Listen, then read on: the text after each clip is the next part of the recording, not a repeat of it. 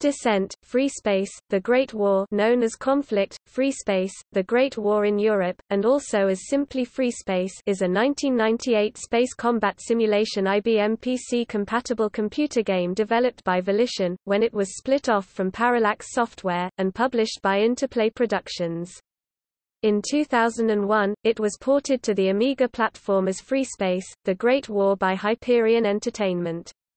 The game places players in the role of a human pilot, who operates in several classes of starfighter and combats against opposing forces, either human or alien, in various spacefaring environments, such as in orbit above a planet or within an asteroid belt. The story of the game's single-player campaign focuses on a war in the 24th century between two factions, one human and the other alien, that is interrupted in its 14th year by the arrival of an enigmatic and militant alien race, whose genocidal advance forces the two sides into a ceasefire in order to work together to halt the threat. Descent, Freespace was well received as a single-player space simulation that integrated all the desired features of its genre, from competent AI wingmen, to the presence of large capital ships that not only dwarf the fighters piloted by the player, but also explode spectacularly when destroyed. However, the game's multiplayer mode was criticized, as it was plagued by lag and inaccurate tracking of statistics. An expansion for the game, which was less well received, was also released in 1998 under the title of Silent Threat, and focuses on events after the main game's campaign, with the player working for an intelligence branch of the Terran's armed forces that later attempt to overthrow the Terran government. A sequel to Descent, Freespace entitled Freespace 2, was released in 1999 to critical acclaim.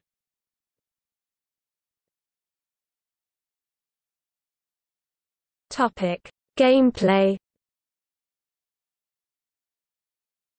Descent, Freespace features two distinctive modes of play, a single-player campaign and multiplayer matches, with the game's main menu designed around the interior of a ship's quarterdeck, with various elements, mostly doors, leading to different options, such as starting a new game, configuring the game, reviewing the crafts featured in the game and various story elements, and replaying completed single-player missions. In both modes, the player controls their craft and other commands through either a joystick, or a keyboard either on its own or with a mouse, and primarily view the game's environments from the first-person perspective of a cockpit within a starfighter. While the game features additional third-person camera viewpoints, the game's interface, the head-up display (HUD), can only be viewed from the primary viewpoint, and can be customized with different colors. Because of the flexibility in the control scheme, some have categorized the game as being a flight simulator, since it has more controls and commands than a typical arcade game, yet its flight model is simple, akin to that of the game TIE Fighter, and incorporates some elements of Newtonian physics such as precise collision physics. When conducting a match or a single-player mission, players rely on the HUD of their craft to provide information for them. This includes, the state of their craft and its shields, the amount of energy for primary weapons and the craft's afterburners, both recharge over time, along with management of sub-systems and which primary and secondary weapons are being used, overall damage taken on the player's craft and sub-systems, the latter repairs over time, unless destroyed, information on both allied and hostile craft being targeted, displayed in the lower left corner of the HUD, including their condition and condition of subsystems, speed, and their distance to the player's own craft, a warning system that alerts the player about incoming enemy missiles, and an in-game radar that tracks all craft in the area around them, green for allies, red for enemies, and blue for craft entering or leaving the area. In single-player missions, the HUD also displays the condition of any wingmen the player has supporting them, represented by a circle that changes to a darker color when the craft has taken critical damage and becomes an outline when the wingman has either departed or be killed in action, along with an escort list that keeps track of notable vessels that the player either must escort or destroy, the number next to the vessel's name indicating how much hull integrity they have. The game features a flexible targeting system that works in conjunction with the HUD, allowing the player to track any craft around them or in front of them, as well as hostiles and any craft marked in the escort list. While the player has full manual control of the system, they can also opt to have it automatically track the nearest hostile target, as well also have their craft match its current target's speed through the targeting system. The starfighters available for use to the player in both modes fall under several roles: space superiority, assault, recon, interceptor and bomber. Each type of craft available in the game for use vary in speed, shielding, maneuverability, and the number of weapon banks available for primary and secondary weapons. The carrying capacity for secondary weapons also varies between crafts. Primary weapons cover guns that vary in damage and firing rate, and which drain the weapon energy banks of a starfighter when continuously used, with some specifically designed to do damage to either shields, hull, or subsystems. Secondary weapons cover missiles and bombs, each designed to be either a dumb fire, heat-seeking, or aspect-seeking projectile in combat. In both modes, the player can choose what craft they use and which weapons it is armed with, while in battle, they can opt to switch to between which primary weapons they use provided the craft has more than one gun mount, as well as switch between secondary weapons and firing between single or double rounds. Along with weapons, each craft carries a set amount of countermeasures which can be used, along with skillful maneuvering, to avoid incoming missiles. Along with control over weapons, players can alter their craft's main subsystems, weapons, shields and engines, via an energy management system, which dynamically affects their efficiency as a result, altering the energy level of the engines, affects their craft's maximum speed and the amount of energy available for its afterburners.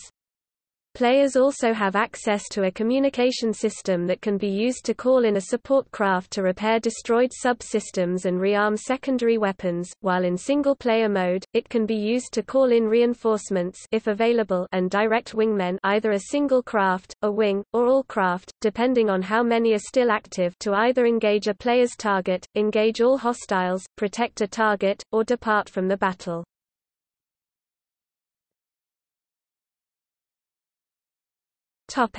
Single player. In the game's single-player mode, players take on the role of a Terran pilot in the game's main campaign, who engages in a series of missions that become increasingly challenging as they progress into the game's main storyline. The difficulty of this campaign can be changed by the player, in between missions.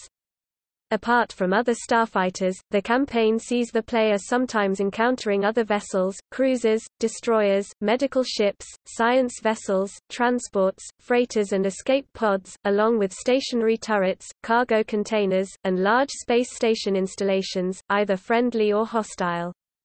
To ease players into the various controls of the game, training missions are included in the campaign, mixed in between regular missions, that gradually introduce the player to advanced commands and techniques. For each mission that is undertaken, the player is given a briefing that details the relevant information pertaining to its circumstances and the objectives that are expected to be completed, although such briefings do not detail actual situations and objectives the player will face. In between some mission, a command briefing is given prior to a mission's briefing, outlining the current situation of the campaign, as well as details on new ships and weapons the player may use. To complete a mission and subsequently unlock the next one, players must meet a number of objectives defined for it and survive long enough to receive clearance to return to base. Not all objectives can be completed, as some are scripted to be failed as part of the campaign's story. If a player dies on a mission, or fail to complete vital objectives, i.e. protecting an important ship, players can restart a mission and try it again. While objectives are not listed, the player is given a list of directives in their HUD, detailing what they must do, i.e. destroying a targets. Multiple targets of a directive include numbers in brackets, which decreases when targets are destroyed or depart, while directives that are completed turn blue, and those failed turn red. Before committing to a mission in the campaign, players are given control to denote what craft and weapons are used by both themselves and the wingmen they have control over at the start of the mission, which adds an element of strategy to the campaign, though what ships and weapons are available depend upon what stage of the campaign the player is on. Not all missions allow the loadout to be changed. In some missions, it is fixed, in others, it is whatever the player had for themselves and their wingmen from the previous mission, including the conditions their crafts were in. Once a mission is completed, the player receives a debriefing which outlays the result of the player's actions and what could have been done better. Players can get a hint, defined as recommendations, in the game, that can detail what exactly they could do to improve their performance in the mission, and have the ability to restart a mission in order to approach it differently.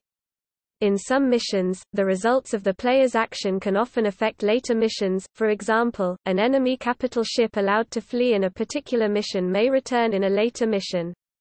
Players can earn medals in the campaign, either by completing specific missions, or completing hidden bonus objectives, along with promotions based on kills. Each kill earns points depending on the type of craft destroyed, with the amount affected by the difficulty the player is set at, and badges based on total number of kills made. Any mission completed in the campaign can be played again through in-game mission simulator found in the game's main menu. In addition to the game's standard campaign, the player may also make their own missions and campaigns through the use of a free editor bundled with the game, the Freespace editor (FRED for short), which allows players to have the same capabilities as Volition's development team in making their own missions, with the ability to import personal audio and 3D animation files.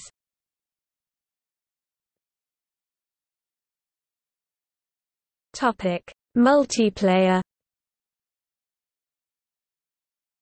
In the game's multiplayer mode, players compete in multiplayer matches online or over a local area network (LAN), in which they can band together to complete cooperative missions, or split up into teams to battle against one another.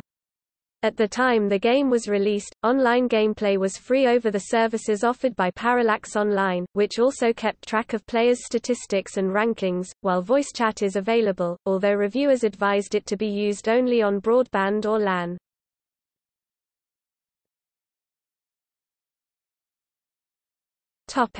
Plot.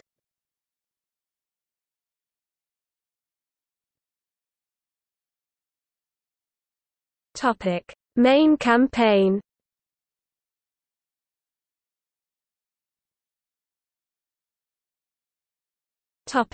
Setting.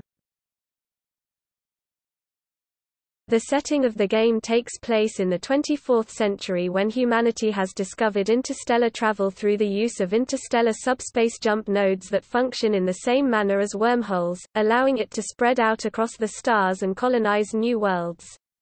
Prior to the game beginning, humanity, referred to as Terrans, formed the Galactic Terran Alliance (GTA) as the central power of all of their systems, governments and military, and became engaged in a war over systems and resources against the Vasudans of the Parliamentary Vasudan Empire (PVE). By the time the story begins, this war has entered its 14th year, as a third species, dubbed Shivans, makes an unprovoked attack on the Terran system of Ross 128. The player, acting as a new Terran pilot in the GTA, is initially involved in the conflict with the PVE before the fights focus on the new species' arrival and subsequent assaults. Vasudans are represented as carbon-based biped, who are taller than humans, and have a durable biological system and a skeletal-looking physical appearance, while Shivans appear insect-like in appearance, with multiple legs and eyes and the capability of walking on walls and ceilings. A fourth race, dubbed the Ancients, is not shown in the game but referenced during the single-player story as having lived thousands of years ago and having once held an empire in the systems controlled by the Vasudans and Terrans, before they were driven to extinction by the Shivans. In the game, each race's ships bear distinctive appearances and are named after notable aspects of Earth's history, religious text, and mythologies. Terran craft have a plain but practical design that is easy to mass produce, with military ships named after figures in Greek, Norse, and religious mythology, and science craft named after noted figures of science. Vasudan craft are artistic with sleek lines and curves, and are named after ancient Egyptian myths and locations. Shivan ships are pointy and asymmetrical in insidious black and red colors, and are named after fictional, reptilian species, demons and figures in various religious text.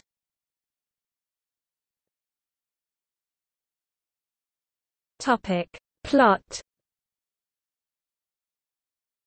In 2335, on the 14th year of the Terran-Vasudan War, a lone GTA pilot scrambles to warn of an impending new threat, after forces from the GTA and PvE are destroyed by an unknown race, but is killed shortly after arriving in the Ross 128 system along with all GTA assets within the system. Unable to find evidence of a new race in the aftermath of the attack, GTA Command covers up the incident as best as possible, disclosing it as an unsubstantiated rumor, as GTA forces coordinate an offensive maneuver on contested system held by the PvE. During one such engagement in the Antares system, GTA forces are forced to recover prototypes of new weapon systems stolen on one of its officers, Lieutenant Alexander McCarthy, who had gone rogue. During his capture, he proclaims that there is a far greater threat to both sides. Shortly after the PvE begins to lose control of Antares, the unknown race strikes both GTA and PvE forces, devastating both sides. In the aftermath of the attack, both sides call a ceasefire to contend with the new race, dubbed as Shivans. Finding that the Shivans have two distinct advantages: their ships cannot be tracked by current sensor systems, while their smaller craft withstand current weapon system through the use of a shielding system. The GTA and PvE launch an ambitious raid on Shivan cargo depots to rectify this, acquiring components and data that allow them to even the odds. Despite the ceasefire coming into effect after the operation, a Vasudan death cult called the Hammer of Light, Hull, who worship the Shivans, launches attacks against both GTA and PvE forces. Contending with Hull forces, combined GTA PvE forces soon begin making use of shielding technology in their fighters and bombers, and strike back at Shivan targets, eventually leading to the successful capture of a Shivan cruiser, the Taranis. However, celebrations on its capture are short-lived when a Shivan super-destroyer, dubbed the Lucifer, tracks down the ship, destroying it and many other Allied ships. To the shock of the new alliance, the Lucifer is found to possess a powerful shield system that makes it immune to all conventional weaponry, thus allowing the Shivans to spearhead its invasion towards the homeworlds of the Vasudans and Terran. Realizing that the Vasudans' homeworld will be hit first, GTA PvE forces prepare to counter the invasion, despite interference by Hull forces. To prepare for this, the Alliance makes use of a captured Shivan fighter to scan incoming Shivan ships preparing an assault on the Vasuda system. Despite managing to destroy a Shivan destroyer during the eventual invasion, the GTA loses one of its own destroyers, the Galatea, to the Lucifer's weaponry.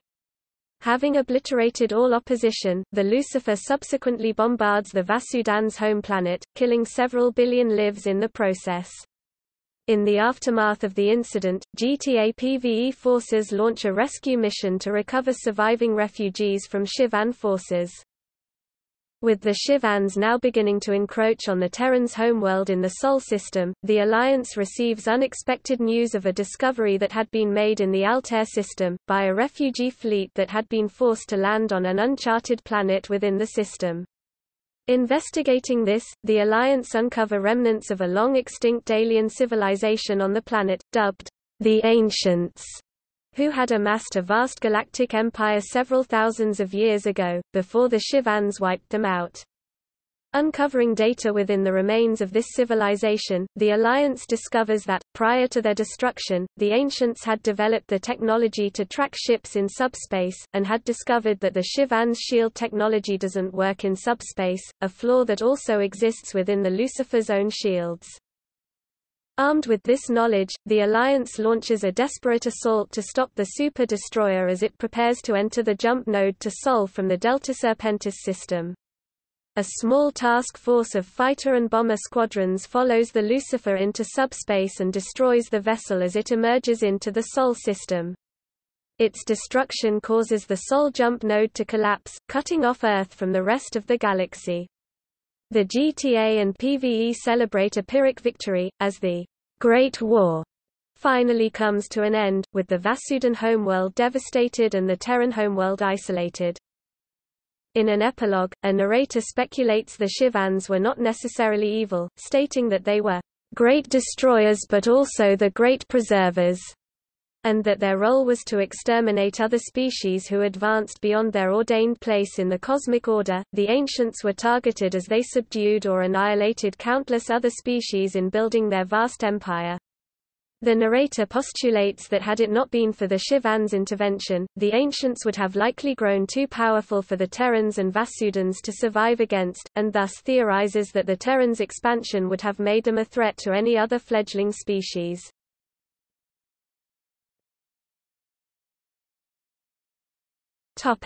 Expansion campaign, silent threat.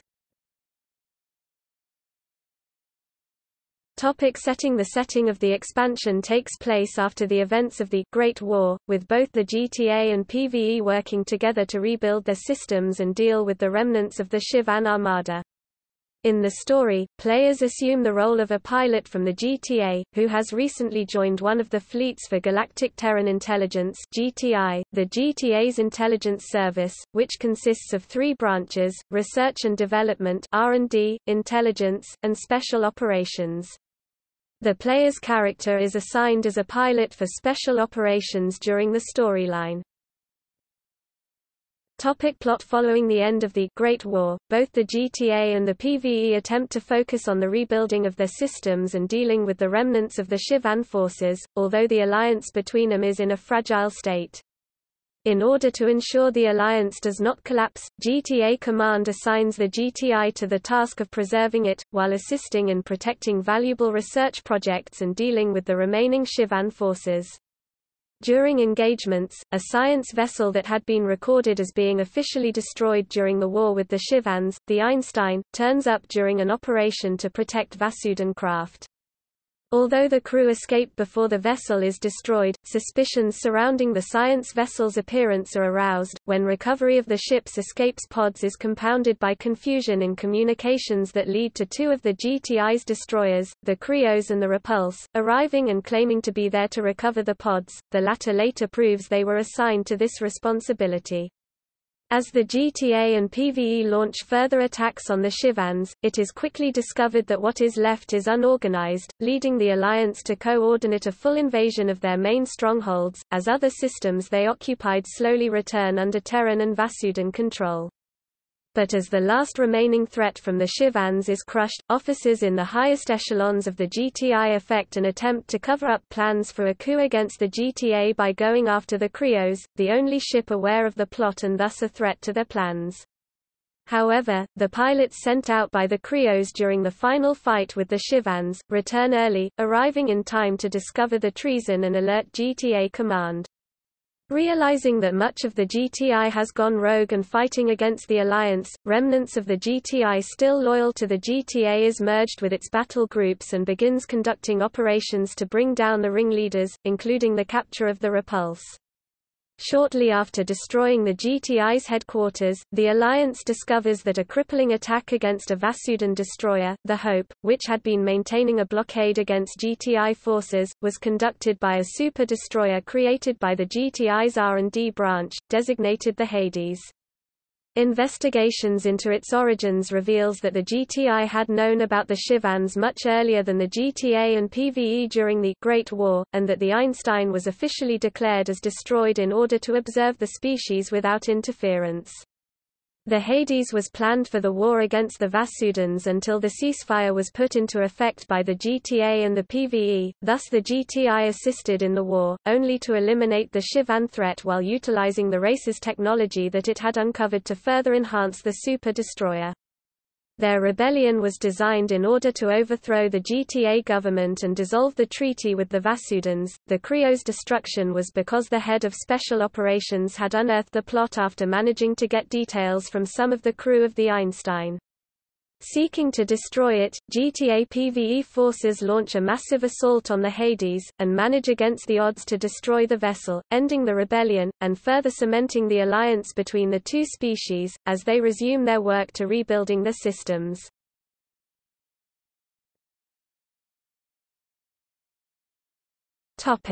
Development. Freespace was Volition's first project after the split from Parallax Software, which also spawned Outrage Entertainment. It is not part of the canon of the Descent computer game series, and contained none of its ideas and only small portions of its code. It was only prefixed with Descent to avoid trademark issues with Magenics Corporation's Freespace, a disk compression utility. Volition also used the term Freespace in the game to initially describe what became later known as subspace. The game was conceived by Adam Pletcher, with all the features of space simulator games his team had found to be fun. The game's TIE Fighter and Wing Commander were their primary inspirations, and those influences made their way into the game's flight model, along with the influence of historical World War II dogfights. Themes from the fiction of Star Wars, space, Above and Beyond, and Ender's Game form a part in shaping the background and story of the Freespace world. The chaotic battles between masses of ships commonly found in science fiction anime became one of the features of Freespace. Begun with a crew of 5, the project grew to a staff of 17. The game's code was built from scratch. Most of the software modules were interlinked with each other, increasing the job's complexity and difficulty. The code incorporated small portions of Descent's code for specific functions. Coolers, who had worked on several versions of Flight Simulator and Descent, brought his experience into the game's artificial intelligence (AI). The game's difficulty levels are based on advancing the enemy AI, rather than simply increasing damage and hit points of enemies. Some realism was incorporated into the game's physics, such that an impact on one part of a starfighter's body will send it spinning appropriately, unlike sphere-based collision detection, in which an impact would simply push the starfighter in a particular direction. Due to time and budget constraints, many of the initially planned cutscenes and stories were cut from the final product. Examples of such cuts include a campaign path where the Terran-Vasudan alliance goes on a retreat, and scenes of racial tension within the alliance. Despite the promise of a deathmatch mode for multiplayer, it was cut from the final product. The expansion Silent Threat also suffered the same fate of cuts due to budgetary and time concerns. Apogee Software announced on December 12, 1997 that they would be exclusively publishing Freespace for the first 3 months before handing the publishing rights back to Interplay Entertainment. This was part of their agreement with Interplay for the latter's purchase of the rights to Descent, and Apogee decided to release Freespace as shareware, with themselves as the merchant of the registered version.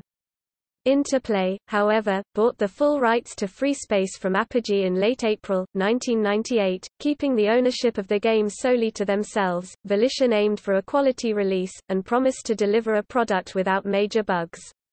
Minor bugs would be fixed in a prompt manner. The shipped game, however, had deficiencies admitted by the team, such as problems with the multiplayer code, and a few design issues. The game underwent 4 patches, which resolved most of the bugs, and improved the multiplayer performance. Complaints about an online mission giving unfair scores led to Volition removing the mission from scoring play. Another patch allowed EAX capability to be enabled for Creative Sound Blaster sound cards. Interplay played its part in drumming up the community's interest by holding contests, and expanding material for the Freespace universe. Meanwhile, Volition created official star maps, and released Vasudan voice clips and story development notes. Interplay hired science fiction writers such as Fred Saberhagen, Simon Hawke, and Jeff Grubb to write weekly Freespace stories for 2 months. Preparing for Silent Threat's release, Interplay held a contest from July 28 to August 25, 1998, in which the submitted fan-designed missions could win their authors prizes such as free copies of Silent Threat, Freespace apparel, and gaming hardware. Entries were judged by a panel from PC Gamer, and qualified entries constituted half of the missions in Silent Threat. On December 14, 1999, Hyperion Entertainment announced their acquisition of the license to port Freespace to the Amiga system. The publisher was changed to Haga and Partner Computer on October 18, 2001. Despite the game's official release being announced for December 2001, the approval to do so could only be gotten on January 7, 2002. The game was shipped without a printed manual, but had additional German and French language support. Hyperion had stated they would port over Silent Threat if the Freespace port sold well. To date, Silent Threat has yet to be ported over to the Amiga platform. Reception. PC Data, which tracked computer game sales in the United States, reported that Descent, Freespace earned nearly $4 million and sold around 100,000 copies by October 1999. Descent, Freespace received generally good reviews following its launch, with PC Gamer UK placing it 20th in its 1999 Top 100 awards.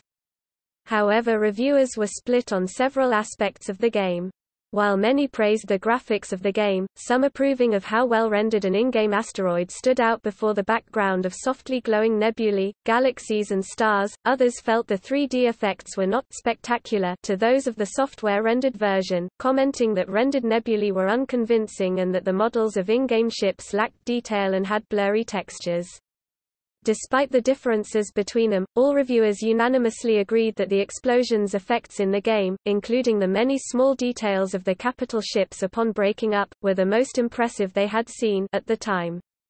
Other splits included comparisons between the game and that of Wing Commander, Prophecy and X-Wing vs TIE Fighter. While some felt the game combined elements of both with better qualities and a strong story, others felt it had simply taken inspiration from space simulation classics, offered very little in original ideas, lacked depth in the story, with some suggesting the player could have had a greater role in the outcome of the game's story, and that they were simply playing a very sweet-looking arcade title with considerable detachment from some of the game's elements.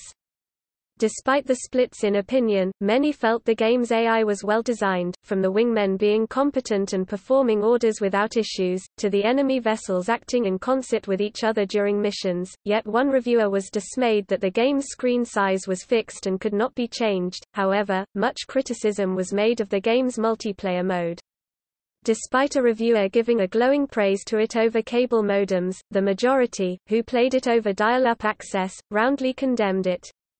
Many chiefly complained about lag in the game. Some found themselves facing a similar situation in which the ship's gun fired only seconds after they depressed the trigger and that their ship randomly jumped over the multiplayer battlegrounds, while one reviewer called the mode bug-ridden after finding many of their shots did not register hits or kills on enemy ships after over 40 minutes of play. One reviewer on GameSpot questioned the game's claims it could support 16 players online when they found it couldn't support just 2 over a 56K modem. The game's expansion Silent Threat received generally less favorable reviews. While its standalone missions were complimented well for being conceived as part of a contest by the game's developers, Volition put in a call to the Freespace community to stop creating Battle of Endor type missions through Fred, and instead create missions based on Volition's Jason Hoffos Zen philosophy of accomplishing more with less. The expansion was judged as decent but uninspiring, with many noting that the campaign missions lacked variety than those of standard escort or destroy missions, and offering no new equipment which were unable to compete against the older equipment, with some feeling that the story was worse than the main game due to its cold and inhuman briefings and non-player characters. The Academy of Interactive Arts and Sciences nominated Descent, Freespace for its 1998 Simulation Game of the Year award, although it lost to Need for Speed 3: Hot Pursuit. Descent, Freespace was a finalist for Computer Games Strategy Plus's Sci-Fi Simulation of the Year and Computer Gaming World's Best Space Sim awards in 1998, both of which ultimately went to iWar. The editors of Computer Gaming World called it an excellent game, featuring some of the best wingman AI to hit the genre, but it was too derivative of previous space sims. PC Gamer US nominated it as the year's best action game, and its editors wrote that Freespace came from nowhere to wrest the 3D space combat crown from the Wing Commander series with style. Quote, however, this award went to Tom Clancy's Rainbow Six.